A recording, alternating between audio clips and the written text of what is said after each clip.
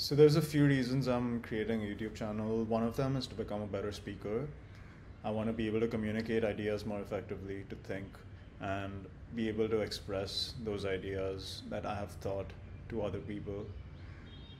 I think that by putting things out there in any form, you attract similar minded people towards you, that and those relationships can be extremely valuable in life.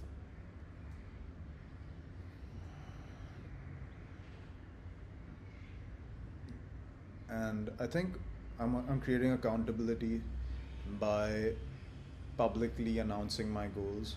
So there's this internal thing that pushes me to do what I'm publicly announcing in the world. And lastly, to overcome the fear of being criticized.